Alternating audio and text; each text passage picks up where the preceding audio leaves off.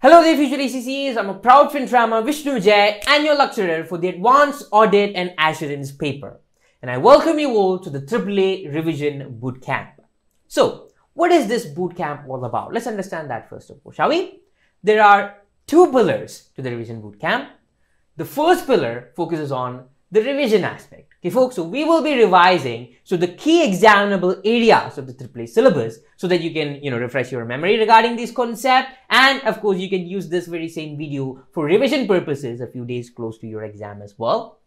And then there is the second aspect, which I believe is something that you've all been waiting for, which is the question practice aspect, where we will be practicing exam standard question as well as past paper questions so that you can learn how to score both the technical marks in the exam as well as the professional marks in the exam. And then there are various other exam tips, tricks and techniques that you can use to efficiently and effectively present your answer to the examiner in the CPE environment.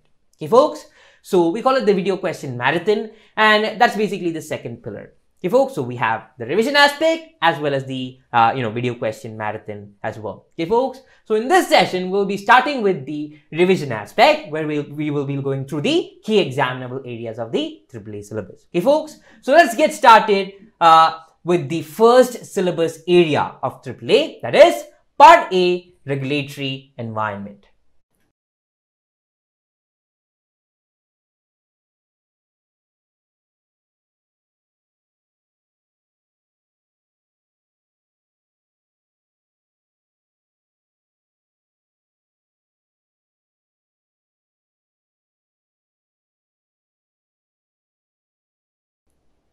So folks, what is the first thing that we have to look at here? Basically, before getting into the regulation aspect, which is basically the laws and regulations which regulates the audit profession, we have to learn about the basics of audit. Okay folks, so what is the basic? What is an audit exactly?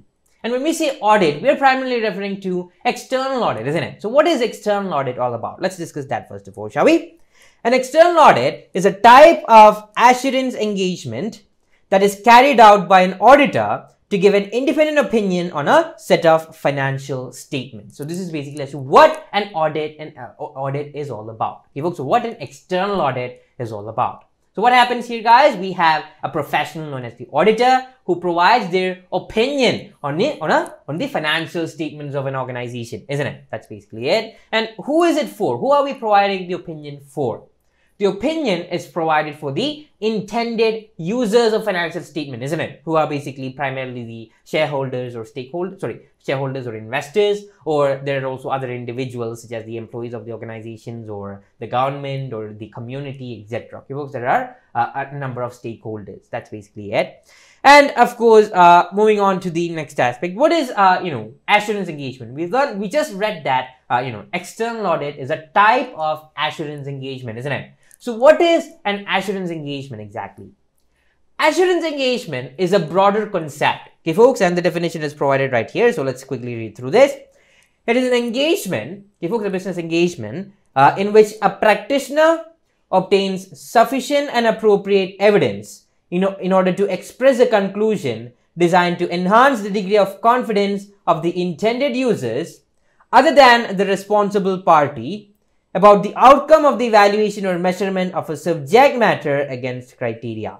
Now, what does this mean exactly? Let's talk about it, shall we? So there are three parties involved in this particular assurance engagement. We have the practitioner, isn't it? Who is the person who provides the opinion on the subject matter or provides the conclusion on the subject matter. And then we have the responsible party who prepares the subject matter. And then there is the intended users for which the practitioner provides the conclusion for. Okay folks, that's basically it. In the case of an audit, the practitioner would be the auditor, isn't it? And who would be the responsible party in an audit? This is basically the individual who is responsible for preparing the subject matter, isn't it? And what is the subject matter in an audit? In an external audit, the subject matter would be the financial statements of an organization. Okay folks, so the responsible party, who is the party who is responsible for preparing the financial statement of an organization? the management of the organization, isn't it? So that is basically the responsible party, which we are talking about here. And then we also have, intended users, which we discussed as earlier, which is basically the stakeholders of the organization. Okay, folks, so that's basically it. So in an assurance engagement, the practitioner obtains sufficient and appropriate evidence and then, to provide a conclusion on the subject matter for the intended users. And, this particular conclusion is not for the responsible party, or in other words, the people who are responsible for preparing the subject matter. Okay, folks, so that's basically the case. And of course, that's basically the overall concept of assurance engagement. And external audit is just a type of assurance engagement. So keep this in mind. Now, moving on to the next aspect, we have 5 elements of assurance engagement. Okay, folks, there are 5 elements here. What are the 5 elements? We can, memorize this using the mnemonic CREST. And what does CREST stands for? C stands for criteria, R is for report, E is for evidence, and not just any evidence, sufficient and appropriate evidence. And then there is S, which stands for subject matter, and T for the 3 parties involved in the assurance engagement. So, C is the criteria. What is the criteria by which the subject matter is assessed? Okay, folks, that's basically what criteria means here, isn't it? So in the case of an audit, we assess the financial statements based on certain standards, isn't it? Basically the accounting standards and various other principles, or as we call it, we assess it using the applicable financial reporting framework to make sure that every principle has been applied appropriately and the financial statement provides a true and fair view, isn't it? That's basically what we try to, what our ultimate objective is, isn't it? So that's basically the case. So criteria here is basically the, IA standards or IFRS standards, as well as, the applicable financial reporting framework as a whole. And then we have the report, which is basically the report on which the opinion would be provided, the written report, or in other words, the, independent auditor's report. That's basically what we're talking about here. Then we have evidence, okay, folks? So in order to provide an opinion, we can't just plainly state an opinion, isn't it? So there should be some evidence or facts which proves that particular opinion, isn't it? Or which supports that particular conclusions or opinion that we provide. And this is exactly why it is stated that in a particular audit engagement or any assurance engagement, we should gather the sufficient level of evidence as well as the appropriate level of evidence as well. What does sufficient and appropriate mean? Sufficient means of the right quantity, and appropriate means not of the appropriate quality as well. Okay, folks, so that's basically as to what evidence is all about. It should be sufficient and appropriate. And as we all know what the subject matter is, it's basically the matter on which the opinion or conclusion is provided. And finally, we have the 3 parties involved in the engagement, which is the practitioner, the responsible party, and the intended users. Okay, folks, so that's basically the case. I mean, that's basically all about the 5 elements of assurance engagement. Just a quick, recap of the basic concepts. That's basically it. Now moving on to ISA 200 objectives of an audit. So what exactly is the objective of an audit? Let's talk about that. So first of all, the auditor must provide a true and fair view. Okay, folks, isn't it? So they must make sure, they must provide an opinion on the financial statement, which suggests that the financial statement is providing a true and fair view, isn't it? So that's basically the idea here. This is basically the first and primary objective. And secondly, we have to make sure that as auditors, we have to make sure that the accounting records are accurate and complete. So what are the accounting records here? We're talking about the journal entries, the ledgers, and everything as such. Okay, folks, that's basically the case. And thirdly, we should ensure that the financial statement is prepared in accordance with the applicable financial reporting framework, isn't it? Why exactly is that? Because as we know, the financial statement is prepared through on the basis of the IFRS standards or IAS standards, and there could also be local accounting standards as well, isn't it? Which is exactly why we're using a bit more vague term known as applicable financial reporting framework here. Okay, folks, so keep this in mind. So these are the 3 objectives of an audit. And moving on to the general principles that an auditor must follow. So the audit profession is regulated by a few principles and number of regulations as well. We will look into it, but there are some generic principles that an auditor must follow here. So what are these generic principles? First of all, he or she must comply with, or the particular audit team. Okay, folks, audit is not a one-man job, isn't it? It's a team effort, isn't it? So the audit team must comply with all the ethical principles issued by, the ACCA's Code of Ethics and Conduct, as well as there are other ethical standards such as the standards issued by IESB or International Ethics Standards Board as well, isn't it? So we must comply with these standards as well. And secondly, there is the International Standards on Auditing, which provides the guiding principle that the auditors must follow to showcase or to provide high quality or professional services to their clients. Okay, folks, so that's basically what ISAs are. And thirdly, there is the attitude of professional skepticism as well. Okay, folks, so what is professional skepticism? It's basically having a questioning mindset. Okay, folks, as auditors, we should have a questioning mindset and we should be alert to conditions which can indicate any chance of a fraud or error occurring within the financial statements or within the organization. Okay, folks, so that's basically the idea here. So yeah, these three things are some of the general principles that we need to follow here. Comply with the ethical principles, comply with the ISA standards, and make sure that you are maintaining our professional skepticism throughout the course of the audit. Okay, folks. Now, moving on to the concept of true and fair view. As stated earlier, one of the the main objective of the audit is so that the auditor can provide an opinion on the financial statement, which states that the financial statements provide a true and fair view, isn't it? So what is true and fair all about? Let's talk about this, shall we? True means the information is factual and it conforms to reality. Okay, folks, we haven't stated anything that's wrong within the financial statement. That's something that we ensure. And of course, have we complied with the accounting standards and any relevant legislation when preparing the financial statement? That should be assessed. And thirdly, data is correctly transferred from the accounting records to the financial statement. So have we correctly transferred all the data from the journals, ledgers to the ultimate financial statement, which is the statement of financial position, statement of profit and loss, statement of changes in equity, statement of cash flow, as well as the notes to financial statements as well. Okay, folks, are they has that particular accounting information been correctly transferred? That's basically another thing that we focus on here as well. Moving on to the next aspect, that is fair. Fair means the information should be clear, impartial, and unbiased as well. Okay, folks, whatever information that we're providing, it should be clearly mentioned and it should not be, manipulated by anyone. That's basically the idea here.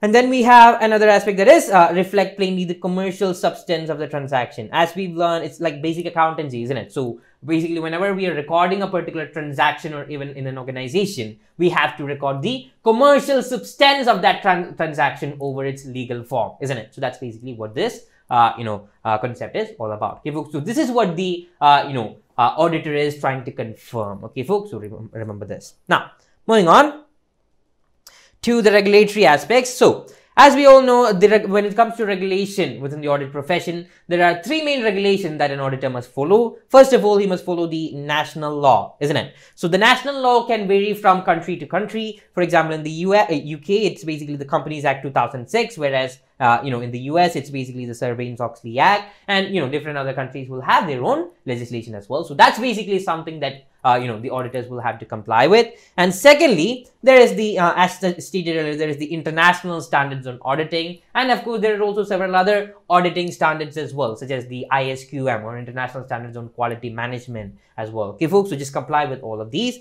And finally, we should also comply with the Code of Ethics, both provided by the professional body. By the respective professional body. For example, in our case, we have the ACCA's Code of Ethics and Conduct, and of course, there are also other other principles stated by the International Ethical Standards Board as well. Okay, folks, so comply with all the ethical principles, avoid any threat to independence or objectivity. That's a really important thing to consider as auditors. Okay, folks, and not just as auditors, but as a professional accountant within the industry. Now, moving on to the next aspect. Corporate governance. So what is corporate governance all about? It's basically a system by which companies are directed and controlled, isn't it? So that's basically it, as simple as that. As I stated here as well, a system by which the companies are directed and controlled. And when we talk about corporate governance, good corporate governance measures can increase the credibility of an organization, isn't it? We've learned about a lot of principles in relation to this as well. So when it comes to the UK Corporate Governance Code principles, we have 5 headings under it, and it's easy to memorize. You just have to memorize the mnemonic CLEAR here, where C stands for communication with investors, L is for leadership, E is for effectiveness, A is for accountability, and R is for remuneration as well. So what are the principles that were provided under each of these headings? There were many, but to roughly give you an idea once again, First of all, we have communication with investors, which basically suggests that there should be a, an annual meeting where, ideal conversations or communication between the investors and the board of directors must take place, isn't it? And when it comes to leadership, it's all about, who should lead the board of directors, and the fact that the CEO as well as the chairman should be two different persons to avoid one individual having unfettered powers. And when it comes to effectiveness, we learned that there should be a balance in the board between EDs, executive directors, and non-executive directors, so that there's sufficient level of independence within the board itself.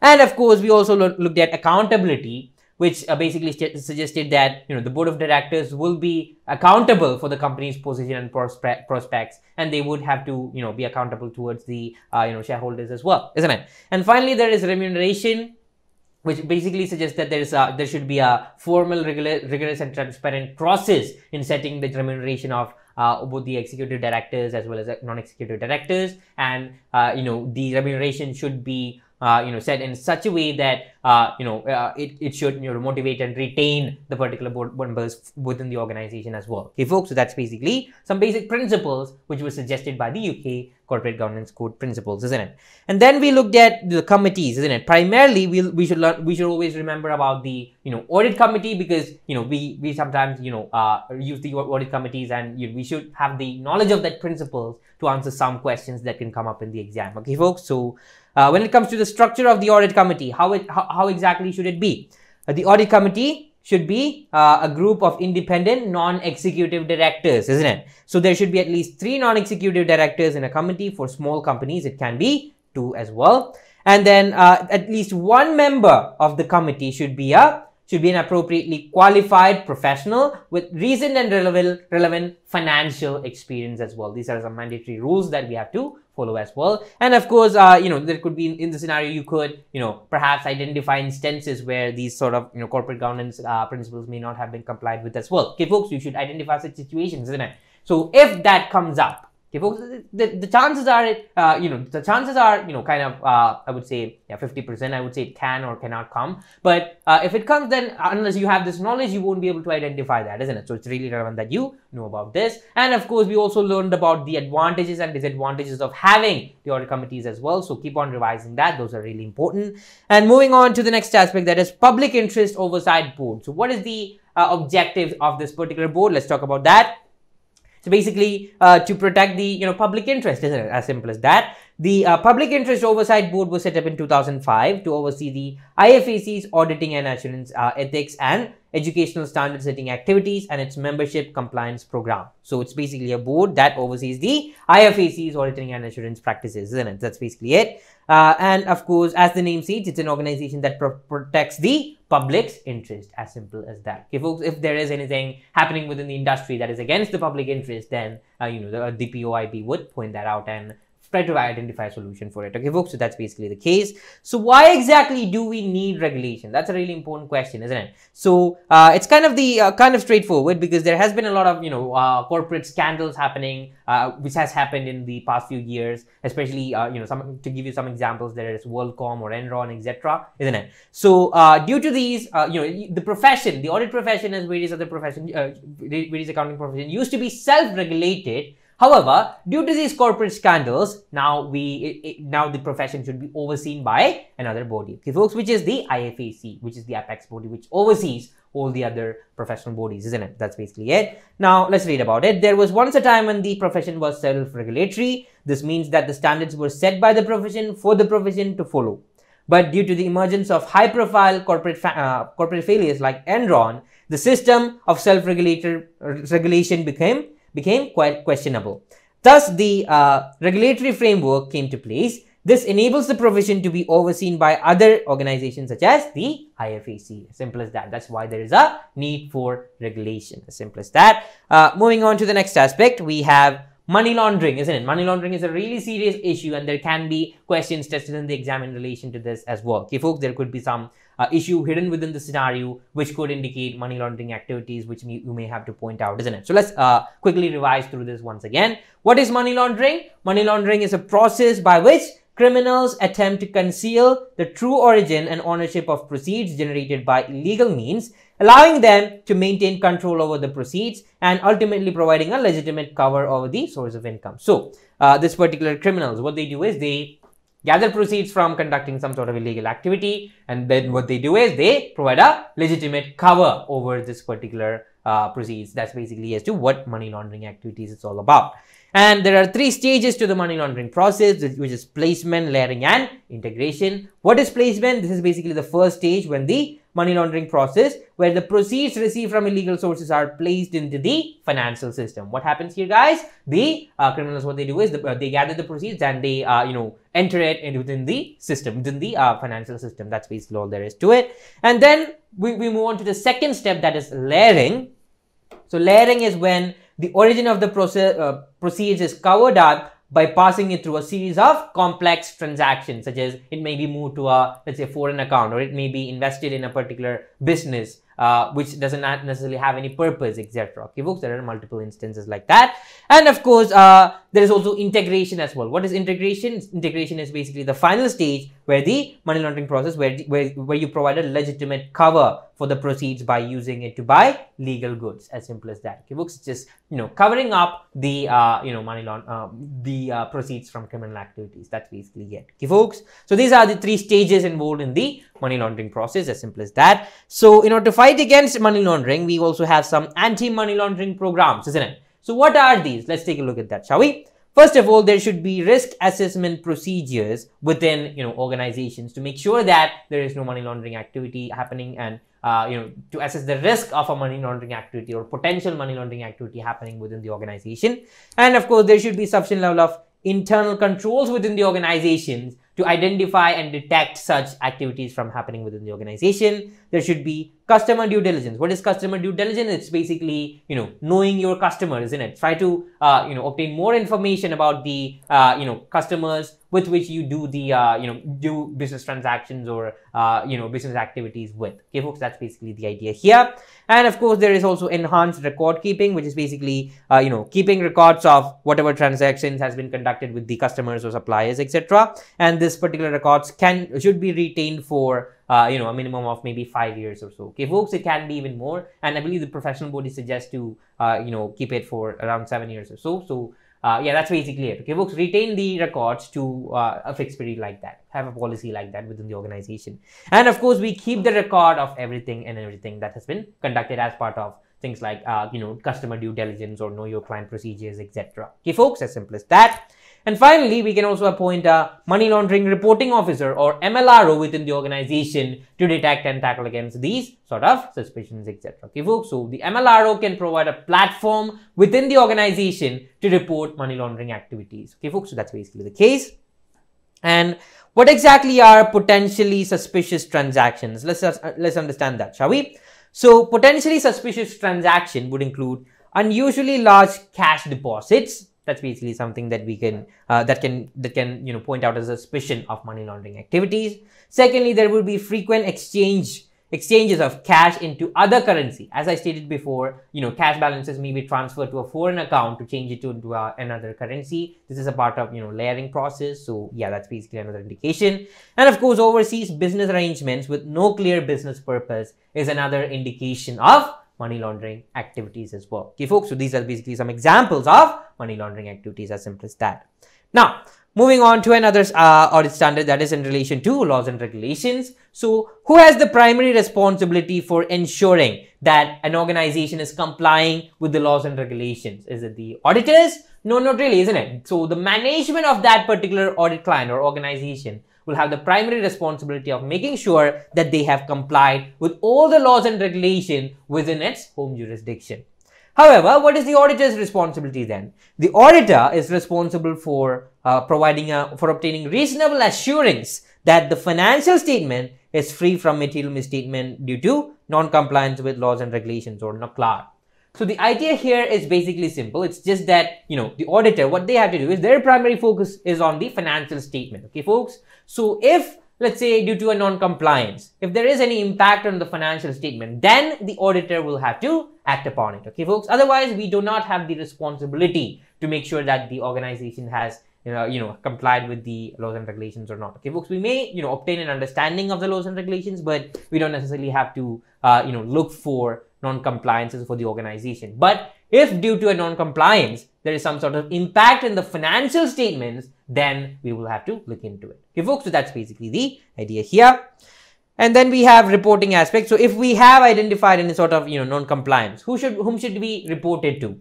We should first of all report it to the audit committee. And if they haven't, taken any action, then we could report it to those charged with governance. And if they're not taking any action, then what we can do is we can report it to the regulatory or enforcement authorities after seeking legal advice. Now, why exactly do we seek legal advice here when we have to communicate things to the regulatory authority? I mean, there's the regulatory authorities such as, police force or something like that, isn't it? So why exactly do we need to seek legal advice here? That's basically because the matter is something confidential, and by communicating this confidential information to an enforcement authority, we are breaching our confidentiality agreement, isn't it? So that's basically why we have to seek legal advice. Okay, folks, so keep this in mind. And finally, we will report to the shareholders through a paragraph in the auditor's report. That's basically how we communicate it to the shareholders. We don't, go to the shareholders and state that, the organization is not complying with laws and regulations. We just communicate it to them using the auditor's report. Now, moving on. So that's all for syllabus area A. Those were basically the key syllabus areas in part A of the syllabus. Now moving on to the second syllabus area, that is part B, ethics and professional considerations. So let's take a look at as to what this is all about, shall we? So the first and foremost thing that we learned here was in relation to the ACCA's Code of Ethics and Conduct, isn't it? Which is basically the 5 fundamental principles of ethics. So let's take a look at it, shall we? An easy way to memorize this is using the mnemonic COPEP. Okay, folks, so C stands for confidentiality, O is for objectivity, P is for professional competence and due care, I is for integrity, and P is for professional behavior. So we've been, hearing this for quite a few papers now, isn't it? So that's basically as to what the fundamental principles are. Confidentiality means that, in the case of an audit, it means that the auditors must not disclose any sort of, confidential information to third parties such as anyone. Okay, folks, any friends or family members or another organization especially, isn't it? So we should not do that. And unless there is a legal or professional duty to do so. Okay, folks, if let's say our organization is involved in, let's say, money laundering activities or drug trafficking or any serious issues like that, then we could communicate these aspects to the relevant enforcement authorities or regulatory authorities, etc. Okay, folks, so that's basically as to what confidentiality means. Then we have objectivity, which basically means that our judgments, professional judgments that we take, should not be biased or influenced by anyone. That's basically it. Professional competence and due care means that you have to be up to date regarding your skill and knowledge regarding all the updated standards and various other knowledge aspects as well. Okay, folks, so that's basically the idea here. And of course, this can enable you to provide high quality services to your audit clients. Integrity is kind of straightforward. It's all about being straightforward and honest in all professional relationships. And then we have professional behavior, which basically means that your actions should not disrepute the profession or the audit profession as a whole. Okay, folks, so that's basically the idea here. And then we talk about conflict of interest or scenarios where conflict of interest can arise. Okay, folks, this is a common scenario that can that could come up in your exam. So what exactly would you do? What kind of safeguards can you take in order to reduce the risk to an acceptable level? Let's talk about that. Okay, folks, the first thing that you have to do is what is the scenario of conflict of interest? First of all, let me clear that up. First of all, so basically, it's basically when you are auditing two competitors. Okay, folks, that's basically the case. If that is the case, then there is a risk that there is a chance that the audit team members may leak out commercially sensitive or confidential information with each of these to each of these clients, isn't it? So in order to avoid that risk, what we can do is, first of all, we have to notify both the clients that we are auditing the competitors, and then secondly, we have to obtain consent from both the companies to audit both of them. And we should use separate teams to avoid any leakage of commercially sensitive information. We can prevent access to information by the teams as well. by making them sign, let's say, confidentiality agreements or making them comply with certain guidelines as well. And of course, review the safeguards by an independent senior. So we can assign an independent senior or independent, partner of sorts to review the level of safeguards that we have in place to make sure that a conflict of interest doesn't arise.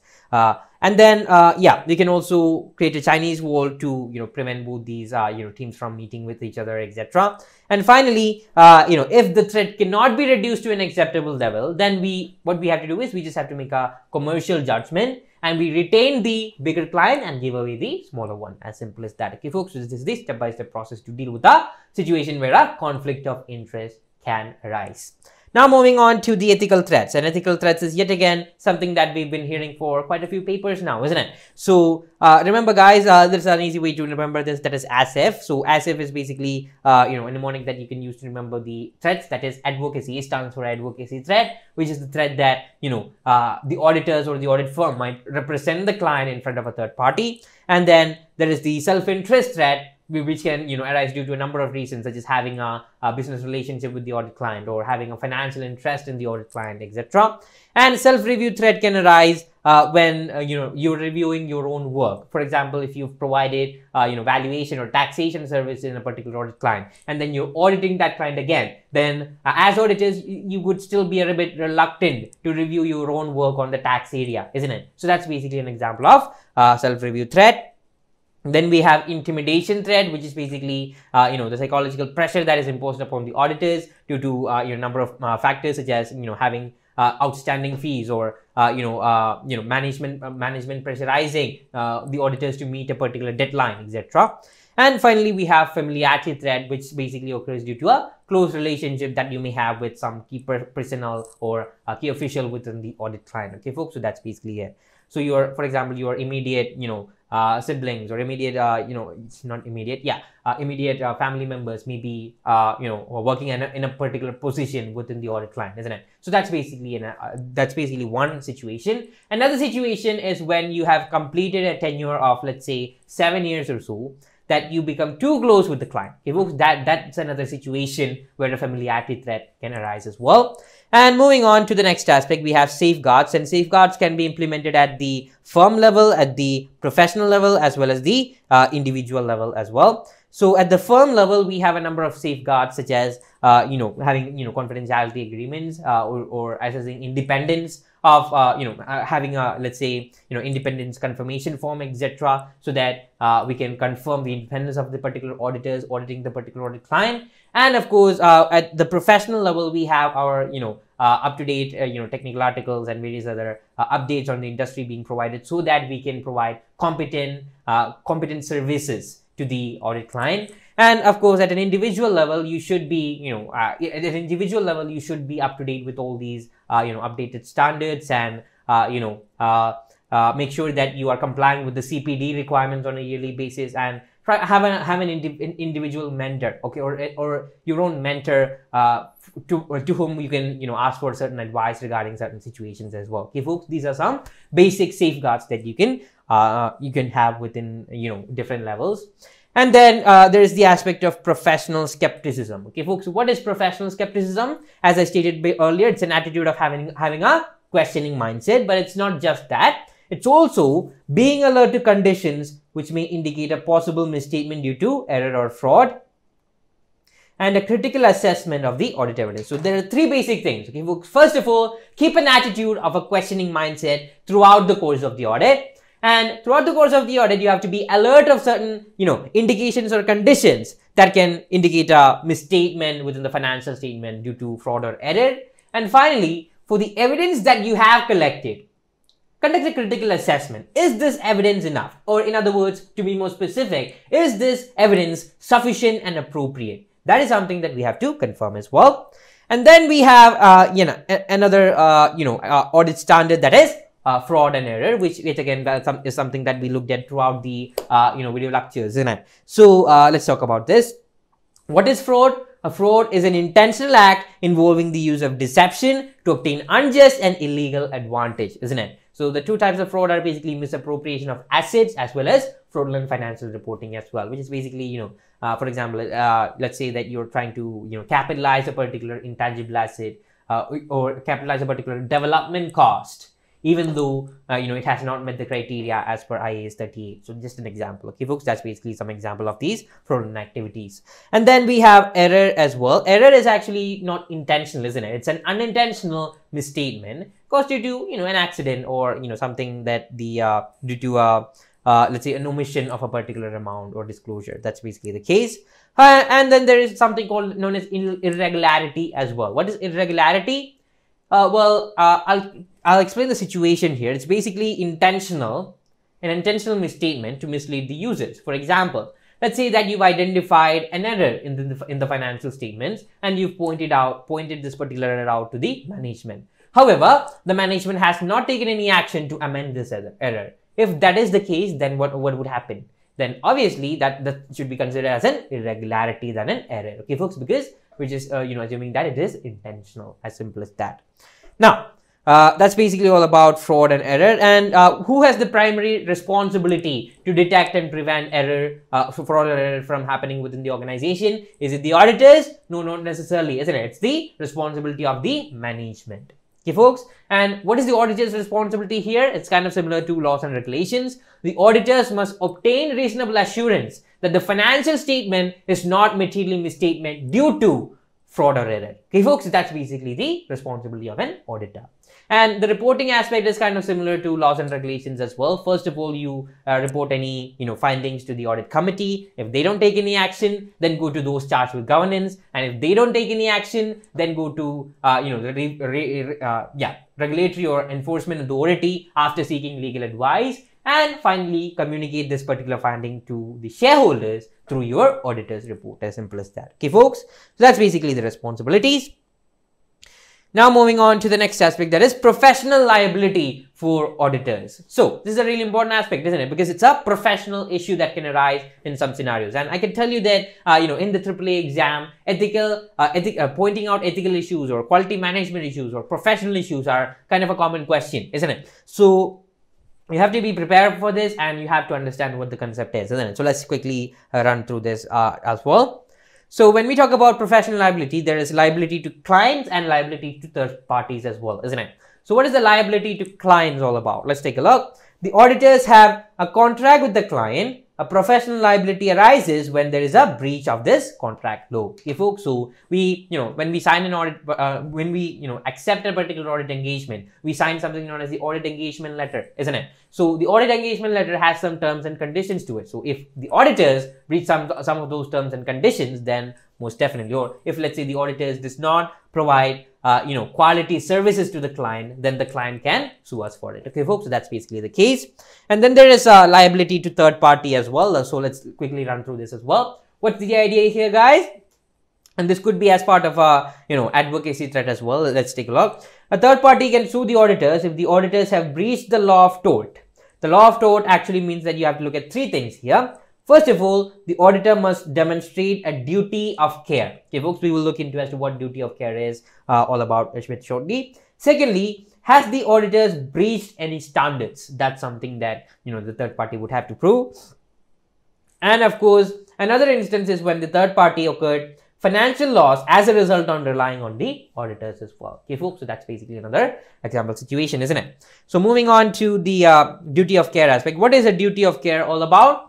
Duty of care exists when there is a special relationship between the parties. Okay, so in order for the third party to prove that the audit firm has not showcased the duty of care, what they have to do is they have to prove three things here. The first aspect that they have to prove is as to whether the auditor knew or should have known that the third party would rely on the financial statements. Okay, folks, so did the auditors have knowledge that this particular third party under question here may rely on their opinion? That's one aspect. Secondly, whether the third party has sufficient proximity. Okay, folks, is there a close relationship between the third party as well as the audit client that the auditor know of? And what else? Whether they would have acted differently if financial statement had shown a different picture as well. Okay, folks, that's yet again another area where the third party could prove that auditors have not showcased the duty of care as well. Okay, folks, if they are able to prove, these three things, then most definitely, the auditors will be liable. Okay, folks, so keep this in mind. And so if there is some sort of liability like that, how can we reduce the, risk of becoming liable? Let's talk about that, shall we? So we can, conduct client screening procedures to make sure that, we are accepting the right client with, or, we're not accepting any clients which is of a high risk nature. And then we can also adhere to the, terms of engagement letter, isn't it? That's basically the easy way out, isn't it? And then we can restrict the use of reports to the intended purposes, and quality management is yet again another really important area to consider here as well. And then there is insurance.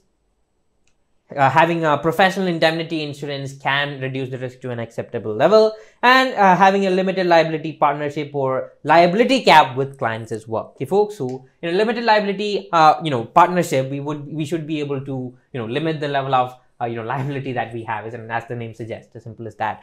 And finally, what is liability cap? That would be something new, isn't it? So we have already learned about limited liability partnerships from grade, I believe 12th grade accountancy, basic business studies, etc. So what is liability cap though? What is liability cap with clients mean? It basically means that within your auditing agreement, there should be a clause which limits the liabilities of the auditors. That's basically it. Okay, folks, there should be something in writing which suggests that there is a limit to the liability that the auditors can take. Okay, folks, so that's basically the case.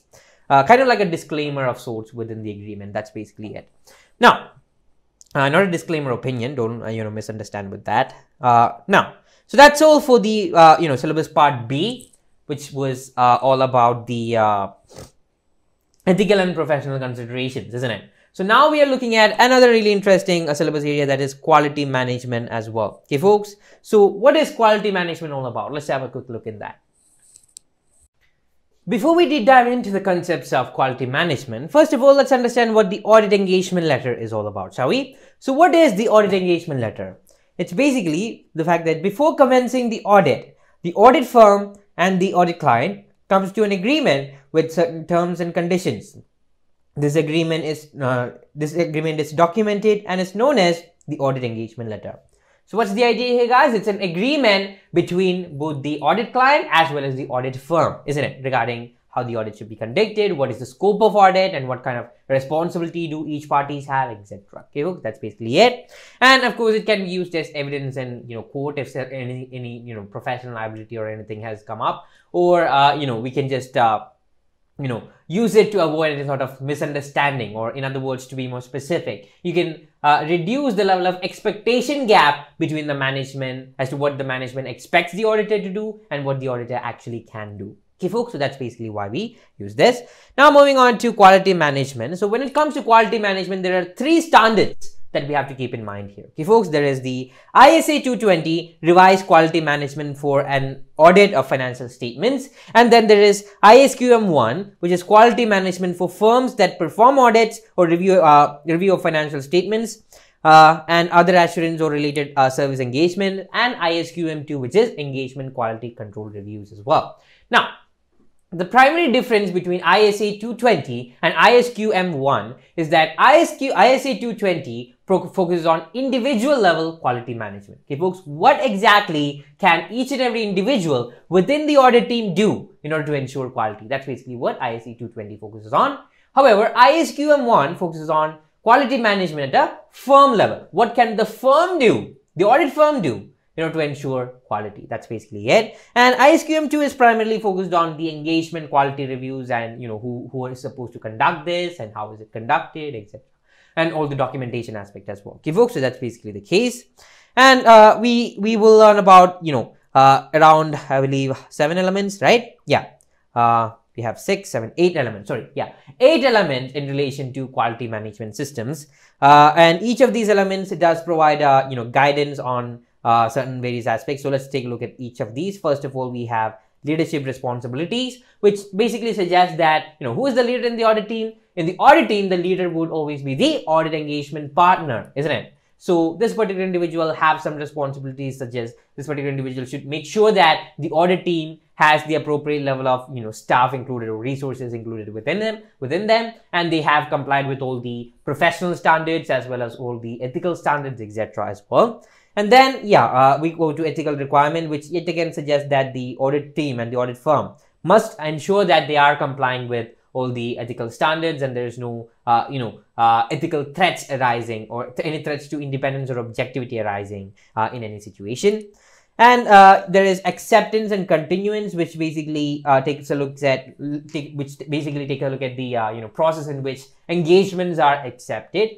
Have they been accepted appropriately, or are there any issues in the acceptance procedures? Have we met the preconditions of the audit, or have we conducted professional clearance? All these things are mentioned over here.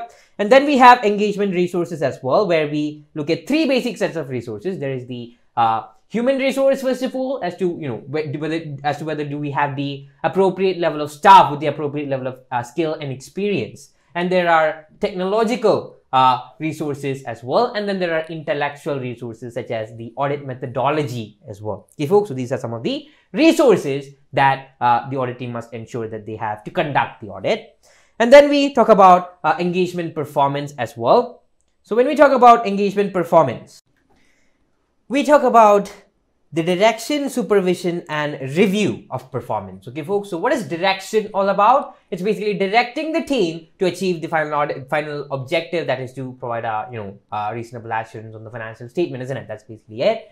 And supervision is basically continuous overseeing of the work done by the audit team members to ensure that we are conducting the work to the appropriate quality. And of course, it's more than about another aspect to it. There's another aspect to it as well. For example, if there is some sort of an issue that have arisen during the course of audit, then we should be able to, resolve that issue as quick as possible, isn't it? So that's basically the idea behind supervision. And review, well, that's basically something that we've learned in the audit and assurance syllabus as well, isn't it? So just to, recap that particular aspect as well, a review is all about, reviewing the work conducted. Okay, folks, we are reviewing not the financial statements here. We're talking about the work, reviewing the work conducted by the auditors themselves. Okay, folks, why do we do this? This is just to ensure that we are providing, we have conducted a sufficient amount of work, we have, gathered sufficient appropriate evidence, and our opinion is appropriate as well. Okay, folks. And when we talk about review, we talk about two types of review. There is the,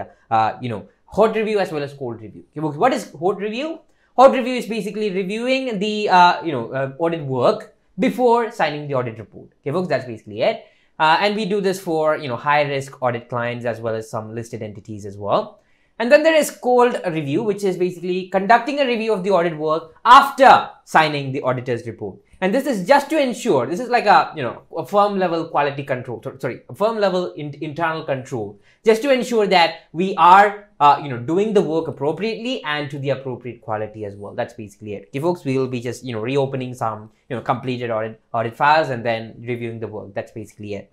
And yeah, both of these are conducted by another independent, senior, or cold reviews are conducted usually by independent seniors or managers or, partners as well. However, hot review is usually conducted by an other independent partner. Okay, folks, it should be an much more experienced independent partner. Okay, folks, so now keep this in mind. And then we have monitoring and remediation. So what's the idea here, guys? So once we have some sort of internal controls within the audit firm, we can't just, implement them and leave it be, isn't it? We have to make sure that the internal controls that we have in place at the audit firm, not at the, audit client, we're talking about the audit firm here. Okay, folks? So we're just making sure that the controls within the audit firm is working appropriately and we are able to deliver the work to the appropriate quality as well. And if we have identified any sort of issues in the audit work being conducted, have we taken the remedial action to it? That is basically what this element is all about. Okay, folks, so monitor as to whether everything is working appropriately, and if you identify any issues, you're just gonna take a remedial action to it. Okay, folks, that's basically the case. And finally, we have overall responsibility, which is all about, the overall responsibility of the audit. Who has the overall responsibility of the audit? The audit engagement partner, isn't it? So that's basically the case. And finally, we have documentation as well. Okay, folks, in documentation, the idea is basically this. we document, as auditors, we document any and everything, isn't it? So we're just making sure that the documentation is appropriate or not. For example, if we have, let's say, consulted with an external firm regarding a particular issue. So what is consultation in that sense? That's something that needs to be understood as well, isn't it? So what is consultation? Consultation is when, when, let's say, if the audit team members are faced with an issue which they don't know the solution for, then what they do is they ask for help. Okay, folks, so what they can do is they can consult with another independent partner or another bit more experienced team member within the firm itself. Okay, folks, it's not, within the team, but within the firm. Okay, folks, outside the team and within the firm. That's basically the first place that we look for, experienced professionals. However, if there is no one within the audit firm, then what we do is we go to an external consultant. Okay, folks, and that this particular aspect or this consultation aspect should be documented as well. Okay, folks, so have we documented everything? That's basically what documentation element is all about. So these are all of the elements of quality management systems. It's a simple thing. That's basically it. But in your exam, what's going to happen is you would be required to, identify instances where there would be a quality management issue. And we will be practicing, a lot of questions in relation to this area within the question marathon as well. So don't worry about that. But note this point, in your exam, you'll have to take a look at a scenario and identify the quality management issues from it. And wherever possible, you have to provide a solution for this as well. For example, if a manager is lacking in some, has lagged in demonstrating or have not complied with any professional standards, then should we provide them with the appropriate level of training, or should we take any disciplinary action against him, etc. All these things should be mentioned. It all depends upon the scenario as to what needs to be done. Okay, folks, so there's that. Now, moving on to the next aspect. So let's take a look at ISA 210, agreeing the terms of engagement, shall we? So an audit engagement can be obtained through three methods. There is the direct client request, advertising, and then tendering as well. Okay, folks, what is direct client request? This is basically when the audit client directly comes to the audit firm, asking if we can, audit the financial statements or not. That's basically a straightforward process. And then we have advertising. This is where the audit firm advertises themselves that they, can provide opinion on financial statements, etc. We provide this and this services, etc. That's basically it. And this can be done through various means, such as, publishing the advertisement through various, let's say, you can use digital marketing techniques or wherever possible, or you can, publish this information on certain business journals, etc. Okay, folks, that's basically some of the methods. And then there is tendering as well. Which is commonly seen in the industry. So tendering is basically when the audit client announces that they are required to be audited, and all the audit firms who is capable of conducting an audit for this particular organization will send a tender document to it, and the audit firm will choose the appropriate audit firm. Okay, folks, that's basically the process of tendering, as simple as that. Now moving on to the next aspect, before accepting nominations.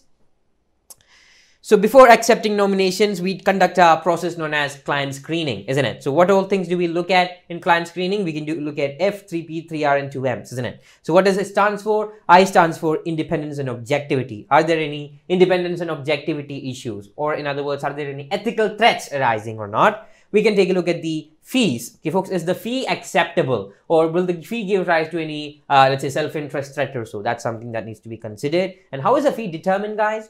In an audit engagement, the fee is determined as per the level of work required. Okay, folks. So no, do not accept too much of fees, which is, more than 15% of our revenue, or do not try to lowball as well. Okay, folks. That's basically an important point to remember. And then we have the preconditions of the audit, which is basically to obtain an acknowledgement from the management that they acknowledge the fact that it is their responsibility to prepare the financial statement in accordance with the applicable financial reporting framework, and it is their responsibility to make sure that the internal controls within the firm are operating effectively, and it is their responsibility to provide us with the appropriate set of documents which are relevant to the audit. Okay, folks, so that's basically the idea here.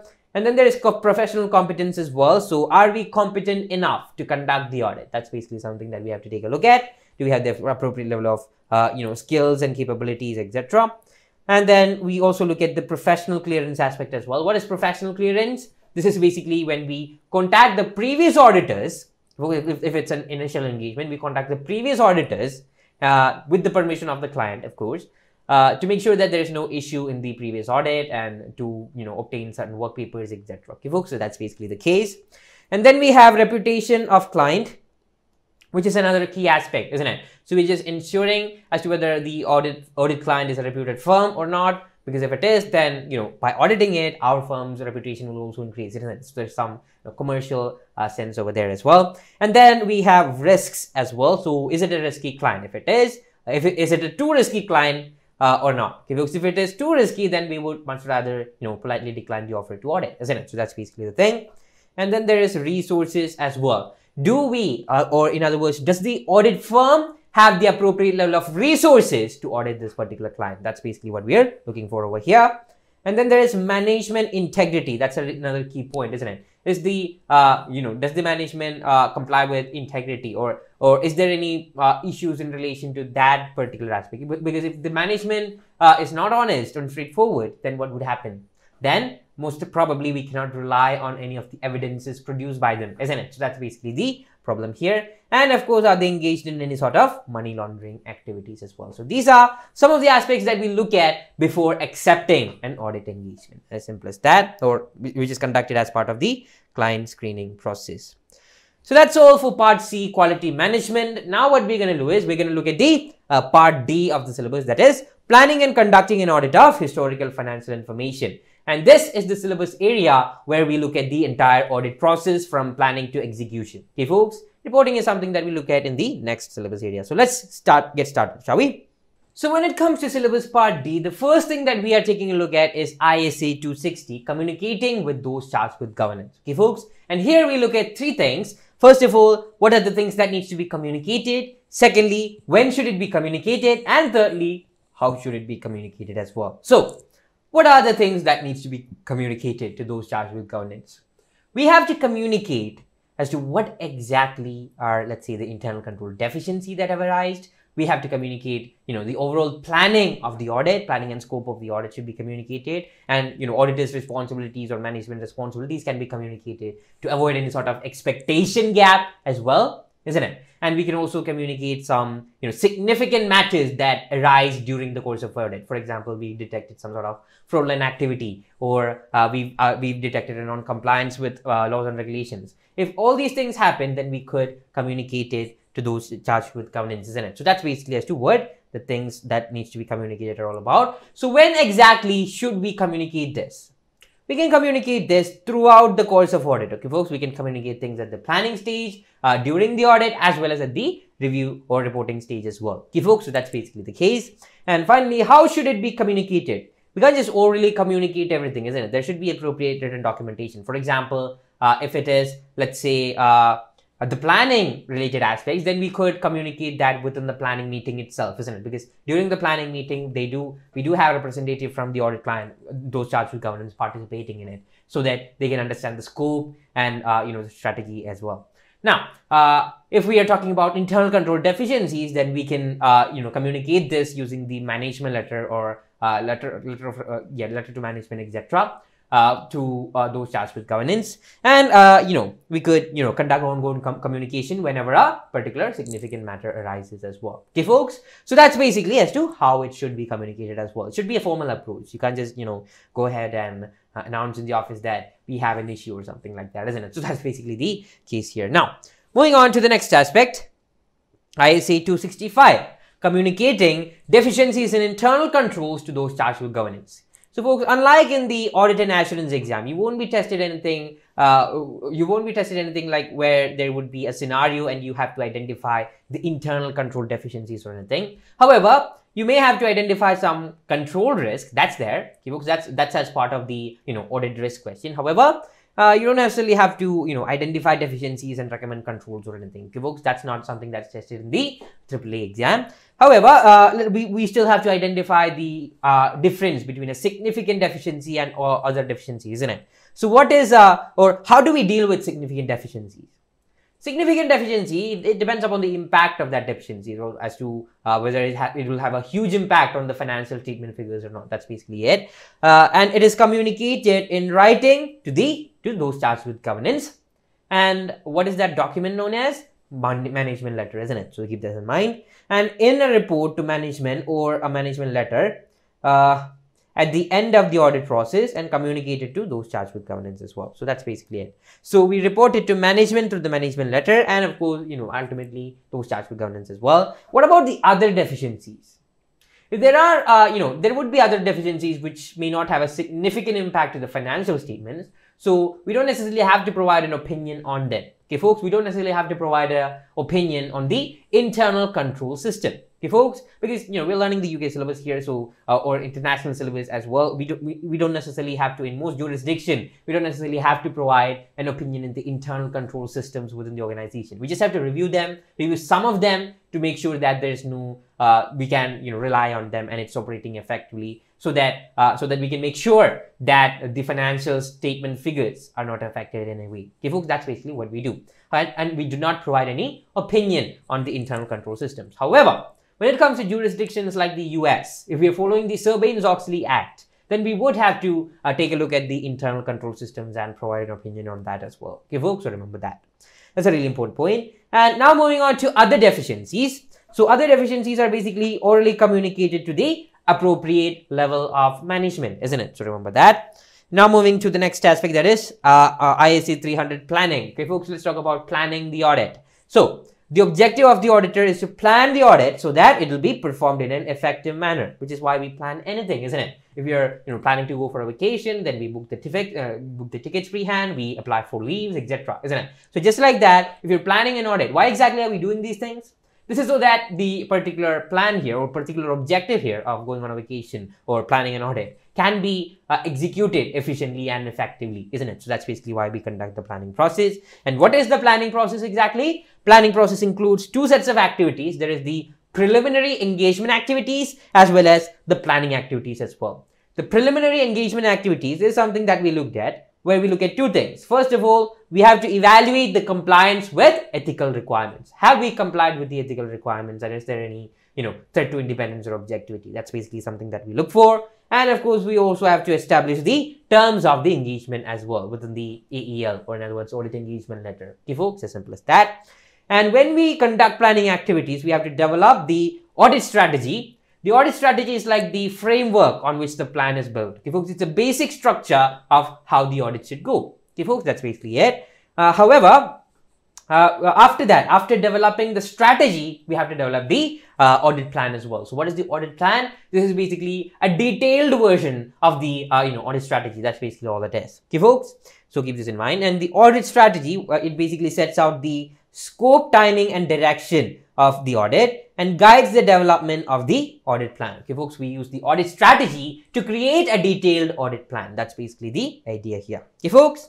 Now moving on to one of the important topics when it comes to the any audit and assurance exam, isn't it? Be it AA as well as be it AAA as well, isn't it? So when it comes to this particular set of topics, what is the idea here, guys? In your exam, you would be tested. You will be mandatorily be tested on an audit risk question or on a risk of material misstatement question. Usually, it would be an audit risk question where you may have to point out some aspects. What exactly do we have to point out here? We have to point out the inherent risks or control risk or detection risk, isn't it? So let's talk about it, shall we? What is an audit risk exactly, and how is it different from business risk? To put it very simply, before I deep dive in, to put it very simply, an audit risk is the risk that the financial statements might be materially misstated. Okay, folks? However, business risk is the risk that there could be some sort of event or activity happening that can affect the business as a whole. Okay, folks, we're not focusing on the financial statements when it comes to business risk. That's basically the only difference here. Now let's read through it, shall we? An audit risk is defined as the risk that auditor expresses an inappropriate audit opinion when the financial statements are materially misstated. As simple as that. And audit risk is the combination of inherent risk, control risk, as well as detection risk. Okay, folks, and in your exam, if you are asked to write a risk of material misstatement, then you should only write the inherent as well as control risk. However, if they are asking for an audit risk, then you can also include the detection risk aspect as well. Okay, folks, so remember that. That's another really important point. Okay, folks. And then we have the business risk. Let's quickly read through this as well. A risk resulting from significant conditions, events, circumstances, actions or inactions that would adversely affect an entity's ability to achieve its objectives and execute its strategies, or from the setting of inappropriate objectives and strategies. So what's the idea here, guys? So whatever events or transactions or circumstances, inactions that affect the business and the ability of the business to carry out its operations or achieve its objectives. That is what a business risk is all about. Okay, folks? And in your exam, you may be asked to point out certain business risks from the scenario as well. So try to understand the difference here. That's really important, and don't mix it up. Okay, folks? So if you mix it up, you'll lose out on a lot of marks, not just technical marks, but also professional marks as well. Because business risk is an area where commercial acumen can be demonstrated. Okay, folks? So that's a really key important thing to remember. Now, moving on to the next aspect, that is IAC 320, materiality. Okay, folks, so what's the idea here? So materiality is yet again another really important area when it comes to your exam. Why exactly is that? There are 2 easy marks when it comes to materiality. So what you have to do is, when it comes to the audit risk question, the first and foremost thing that you have to do here is to provide the materiality threshold. Okay, folks, and you will have to determine the threshold based on information provided in the scenario. Okay, folks, the audit partner may state that the materiality will be dependent upon the profitability or the total assets, and based on these benchmarks provided over here, you will have to determine what the materiality would be.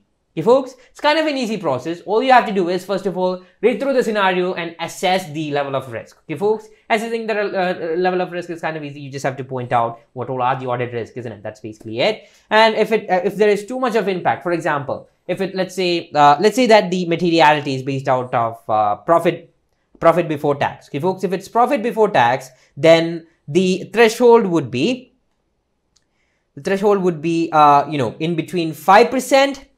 As well as, I'm just gonna write it down over here. It'll be between 5% or 10%. Okay, folks, 5 to 10 is the threshold limit. So if it is, if there are not many risks, or if there is, not much significant risk, then usually there would be. So if there is such a, a normal amount of risk, I would say, then you can use the average amount of these as the threshold amount. However, if there is a high level of risk, for example, it's a new audit client or something, then what you can do is you can choose the lower threshold, that is 5%. Of course, we've discussed about all of these. Okay, folks, we've discussed about all of the easy way to determine or exercise judgment in your answer when it comes to the question practice marathon. So you can take a look at that to learn more about it.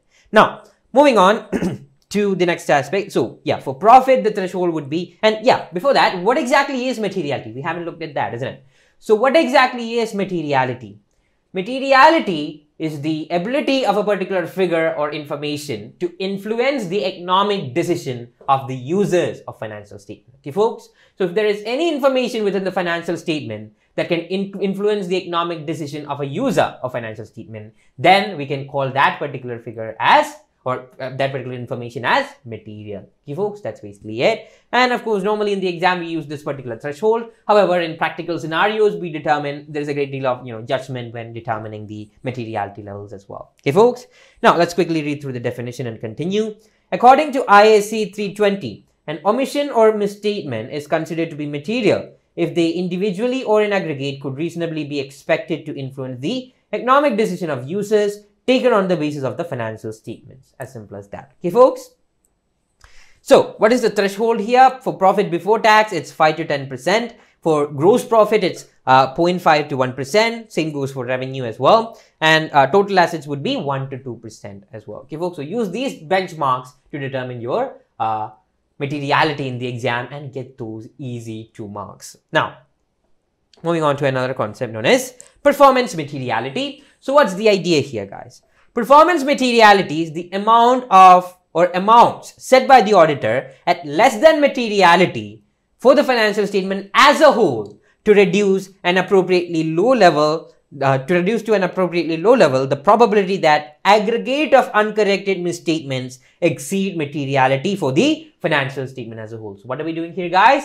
What we're going to do is we're going to aggregate all the uncorrected misstatements and compare it with the PM or performance materiality and make sure that it's not exceeding the PM, isn't it? So that's basically how we use it. And what is PM exactly? It's a materiality level that is lower than the normal level of materiality. That's basically it. Okay, folks?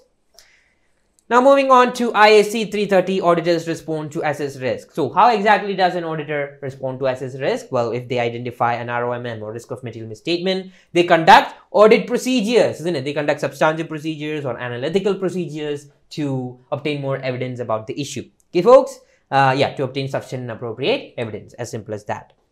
Now moving on to ISA 450, evaluation of misstatements identified during audit, where we learn, this is basically where we, learn about how exactly do we evaluate the misstatements identified during the audit, isn't it? So how exactly do we do that?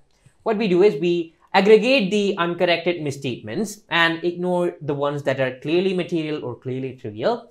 And then we compare it to the materiality level, isn't it? If it is exceeding materiality, then what we have to do is we have to consider as to whether, the materiality should be revised, or, we communicate things to the management as well, isn't it? So if the management refuses to make the particular amendments to the financial statements, then what they do is they will assess as to whether this would have a serious impact on the opinion or not. If there is some sort of if there is some sort of impact on the opinion, then this is communicated to the management, or if they don't make any actions, then those charged with governance as well. Okay, folks, so that's basically how we evaluate the misstatements. So we're just taking a look at the uncorrected misstatements within the financial statement. The material ones, well, that can be determined using the materiality threshold, isn't it? So we're just making sure that the uncorrected misstatement is not, combined together to create a material misstatement. That's basically it. Okay, folks, that's basically all we're trying to do here. So yeah, we will also have to conduct we will also have to consider, if let's say the management refuses to make any changes, then we have to consider various aspects such as the integrity of the management, as to whether the audit strategy should be revised because there's an increased level of risk now, or if the materiality level needs to be revised as well. Okay, folks, so these things should be considered here as well. Now moving on to another area, that is the types of misstatements. Let's talk about this, shall we? So when we talk about the types of misstatements, there are three basic types of misstatement that we need to learn here. First of all, there is factual misstatements, which is those misstatements to which there is no doubt that it's not a misstatement, isn't it? So it's a misstatement, isn't it? So that's basically the idea here. It is true and confirms with reality, and we don't have any doubt about it. Now moving on to judgmental misstatement, and this is kind of an interesting thing. It is the difference in accounting estimate of the auditor considers unreasonable, or the accounting, or the selection or application of accounting policies that the auditor considers inappropriate. So what's the idea here, guys? So there might be a lot of judgmental figures in the financial statement, isn't it? Such as the useful life of depreciation or amortization or fair value figures, etc.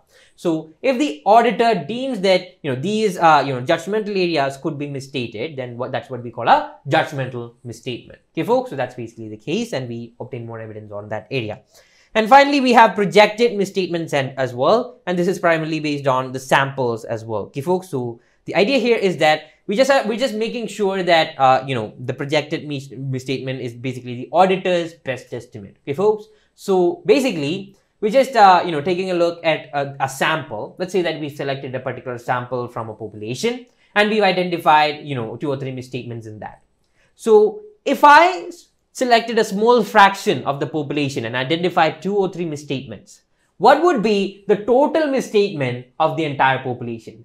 This is what projected misstatement is all about. Okay, folks, it's the best estimate by auditor, and what he does is he just extrapolates the number of there are several methods to calculate this, but we don't have to look at the calculation aspect. We just have to know the theoretical aspects here. Okay, folks, that's basically it. So whenever you enter into let's say an audit firm or so, you will be learning about those methods to calculate these as well. So yeah, each audit firm uses their own methodology. So yeah, there's that. Now moving on to coming back to the projected misstatements, you're just making sure, or you're just calculating the total misstatement of the total population based on the sample that you've selected. Okay, folks, so that's basically the idea here. So those were some different types of misstatements. Now moving on to one of the key things that we do in audit, which is basically to identify and assess the risk of material misstatement through understanding the entity and its environment. So let's take a look at this, shall we? In this standard, we look at 4 things primarily. First of all, why exactly should we look at an entity and its environment? That's kind of an obvious answer, isn't it? It's just so that we can understand what the organization is and what it does. And of course, we're not only focusing on the environment here, isn't it? We're also focusing on the external environment or the business environment of our particular audit client as well. And why do we do this exactly?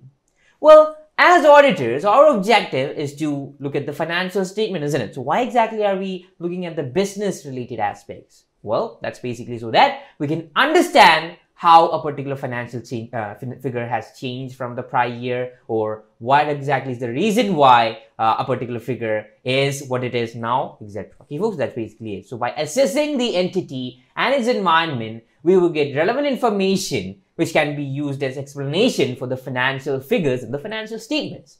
And of course, if there is any sort of risk that we've identified, or if there's any sort of unusual change that we've identified in some of the figures, then, by having an understanding of the organization, we would be able to provide an explanation to a certain extent. Okay, folks? So we would be able to identify what are the reasonable changes as well as what are the unreasonable changes, etc. Okay, folks? So that's basically why we look at the, entity and its environment. Now we're moving on to the next aspect, that is, what should we look at?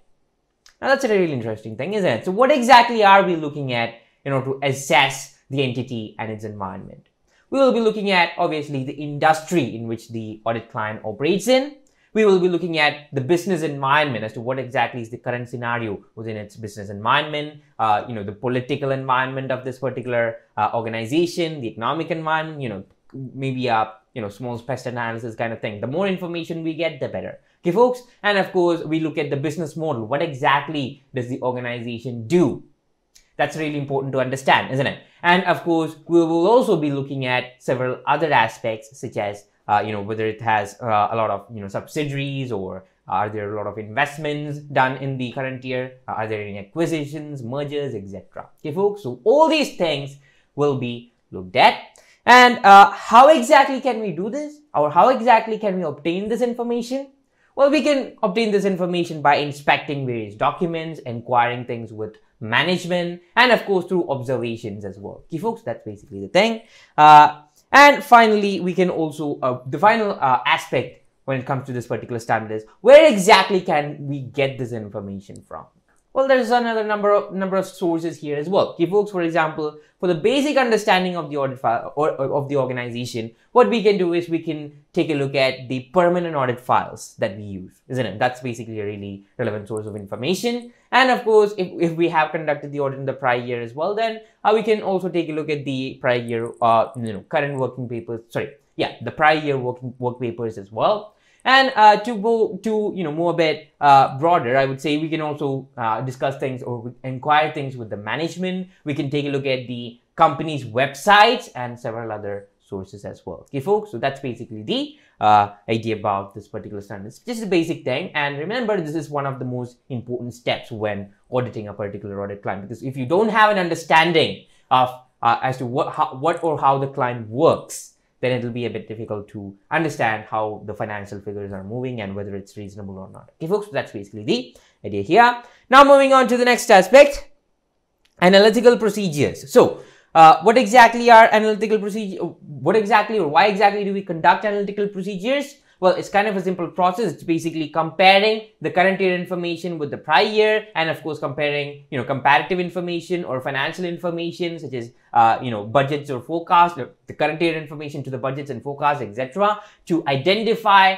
plausible relationship between the figures, isn't it? And of course to identify any sort of unusual trends, etc. as well. So that's basically why we conduct analytical procedures. Okay, folks? And remember, guys, analytical procedures only looks at the total figure, isn't it? The total figures provided in the financial statements. That's basically what we're focusing on when we conduct the analytical procedures. However, in order to, deep dive into these total figures, what we do is we conduct something known as test of details, isn't it? So keep that understanding in mind and understand the difference between an analytical procedures and a test of detail. Okay, folks, analytical procedures only just scratch the surface. That's basically what we do here. Whereas, in test of detail, we deep dive in to the journals, ledgers, etc., and conduct procedures over there. Okay, folks, so that's basically the idea here. Now, when exactly do we conduct analytical procedures? We conduct analytical procedures at each of the stages of audit, but let's understand why, shall we? So at the planning stage, we conduct, let me just highlight this. There we go. Oh, sorry about that. So at the planning stage, we use analytical procedures in order to identify and assess the risk of material misstatement. So we can conduct analytical procedures to identify and assess the risk of material misstatement by understanding the entity and its environment. Okay, folks, that's basically as to why we use analytical procedures at the planning stage. Now, during the phase of audit, we can conduct analytical procedures for risk assessment procedures and, of course, to conduct substantive procedures as well. And at the review stage of the audit, okay, folks, at the review stage of the audit, we can conduct analytical procedures to obtain an overall conclusion that the financial statements are consistent with the auditor's understanding as well. Okay, folks, so this is why we use analytical procedures, and this is why we use analytical procedures at each of the stages of audit. Okay, folks, so that's basically the thing. And of course, now we move on to the next aspect, that is ratio analysis, which is kind of straightforward. You've learned a lot of ratios throughout a lot of papers, isn't it? So you can use any and every ratios, but to sum up a few, I've mentioned a few here. Let's take a look. We have gross profit margin, which is gross profit divided by sales revenue times 100. Net profit margin, which is profit before tax by sales revenue times 100, which is like the common ratio that we know, isn't it? And then there are some more ratios, such as receivable days, which you can use, or you can be tested in the exam. So keep this in mind. We have receivables divided by revenue times 365. Why exactly should you remember these formulas for ratio analysis? Well, that's basically because there would be a question in the exam which requires you to conduct analytical procedures. Okay, folks, there is a chance that analytical procedures can be tested in the exam. And of course, even if it's not specifically mentioned in the scenario, if you do some sort of increased calculations or ratio calculations, then you would get around half mark for that to a maximum of 2 marks. Okay, folks, so that's basically some of the easy marks in the exam, isn't it? So keep this in mind. And then we have payable days as well, which is payables divided by purchases, or in other words, cost of sales in some instances as well, times 365. Same goes for inventory days as well. Inventory divided by cost of sales times 365, as simple as that. We have current ratio, that is current assets divided by current liabilities. Quick ratio, that is current assets minus inventory divided by current liabilities. There are some investors ratios, such as gearing ratios, which is borrowings divided by share capital plus reserves, or in other words, debt by debt plus equity, or debt by equity as well. Debt to equity ratio is also a common ratio. And what else? There is ROCE, or profit before interest and tax, divided by share capital plus reserves plus borrowings, or in other words, we call it capital employed, isn't it? So that's basically some of the basic ratios that you have to understand. And of course, you can also use other ratios, such as the earnings per share, or interest cover. Interest cover is a commonly used ratio when it comes to the AAA exam to understand whether we breach some sort of loan covenants or so. So yeah. Now, moving on to the next aspect, that is transnational audit. So what exactly is transnational audit all about? Transnational audit means an audit of financial statements which may be relied upon outside the entity's home jurisdiction. Okay, folks, so we might be operating in one particular jurisdiction or country. However, our audit client may be from another country. Okay, folks, so therefore they may have their own local accounting standards, local auditing standards, etc., isn't it? So we may have to get a better understanding of that to conduct audit for them, isn't it? So that's basically what a transnational audit is. And some factors that we have to take under consideration here is that is the audit standards. First of all, are there any local auditing standards? Then we should have the knowledge of those in order to conduct the audit, isn't it? So that's something that we should take a look at. Regulation and oversight of auditors. So how exactly is the audit profession regulated in that particular organization? Is there a specific national law that they follow? Or is there any specific procedures that the jurisdiction states? Then we have to follow that, isn't it? Or formalities, etc. All of these things. We have to follow all of these things mentioned in their home jurisdiction as well, isn't it? So that's basically something to take a look at. And of course, the financial reporting standards. What would be the applicable financial reporting framework for our audit client? Do they follow IFRS standards, or do they follow, let's say, US GAAP, or do they follow any other local accounting standards, etc.? That's basically something to look at. And finally, corporate governance requirement. Are there any, is it mandatory to comply with the corporate governance requirements mentioned by the jurisdiction? That's basically something that we should take a look at as well. Now, moving on to the next aspect. So let's talk about the financial statement assertions here. It's kind of straightforward, isn't it? So there are basically two categories of transactions that occur within an organization. There are transactions and events, and then there are account balances as well, isn't it? So transactions and events are basically items which are stated in the statement of profit and loss, whereas account balances are basically items that are stated in the balance sheet, or in other words, as we call it, the statement of financial position, isn't it? So remember that. So for each of these, categories of transactions, we have a set of assertions. Okay, folks, there are some specific assertions which are unique to each of these categories of transactions, and then there are common items as well. So let's take a look at each of these. So we have OC as well as ER for account balances in it. So what does OC stands for? O stands for occurrence, C is for cutoff. Okay, folks. So these are specific to transaction and events. And when it comes to account balances, some specific assertions that we have here are basically existence as well as rights and obligations as well. Okay, folks. Now, what exactly are assertions? Assertions are basically management representations. And what they do is they just state that, okay, so this is basically how we prepared our financial statement, and it's, all the transaction has actually occurred, or all the transactions and events that we've recorded have actually occurred. And they say that, every accounting transaction has been included in the correct accounting period, and all our account balances do actually exist, or all our assets actually exist, or obligations are present. And of course, we do have ownership over the assets, and we do have an obligation to pay our liabilities, etc.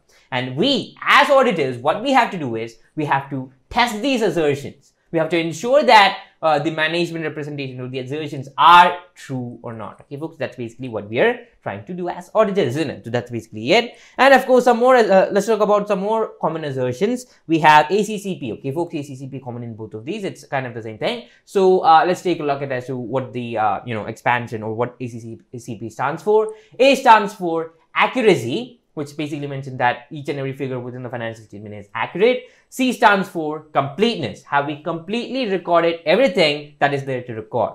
And the next C is for classification. Have we classified the numbers, as per the relevant standard or as per the appropriate category? Okay, folks, have we, for example, let's say we're taking a loan out of a bank. Okay, folks, so have we recognize the appropriate non-current liability as well as current liability appropriately? So that's basically what we're ensuring here.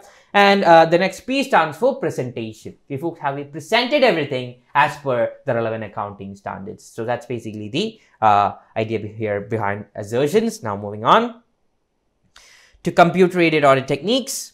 So when it comes to computer-aided audit techniques, there are two sets of things that we've learned here. One, we learned about test data, isn't it? So what is test data? It's basically inputting some dummy data into the client's system to ensure that the client system is working appropriately, isn't it? So that's basically it. We have live and dead test data. So what is live test data? It's basically when you conduct the test data procedures during the normal operating cycle of the client. Okay, folks, that's basically it. And then dead test data is when you conduct the procedures outside the normal operating cycle of the client, just to ensure that there are no business disruptions or anything like that. Okay, folks, so that's basically it. As to when we use it will depend upon the kind of procedure or objective that we have. Okay, folks, that's basically it. And secondly, we have audit softwares as well. Okay, folks, and audit software can help us in a lot of ways, isn't it? So it can help us to calculate things a bit more accurately, and then we can help us to sort the data so that we can use the relevant data and ignore the irrelevant ones, and we can filter out the information from a huge set of data with ease. And then we can create reports in like minutes, and of course there would be a lot of templates, etc., provided by the software, so we can create the reports on a quick basis. And finally, we can also identify exceptions. What are exceptions? Exceptions are basically unusual changes or unusual deviations, etc., that we detect from when comparing information, etc. Okay, folks. So that's basically, so anything unusual. That's basically what it means here. Okay, folks. So so this is basically the what the audit software is used for. And of course, there are also some disadvantages because, we have to provide the sufficient amount of training to the staff in order to be familiar with this audit software. And of course, there are also cost implications as well. For example, if our audit firm is planning to purchase a tailor-made software, then, it'll be a bit more expensive, and we need to have the sufficient level of IT professionals to help us with the maintenance of these sort of softwares, isn't it? So that's basically some points to keep in mind here. Now, moving on to the next aspect, we have ISA 500 audit evidence. First of all, what exactly is, or how exactly should the evidence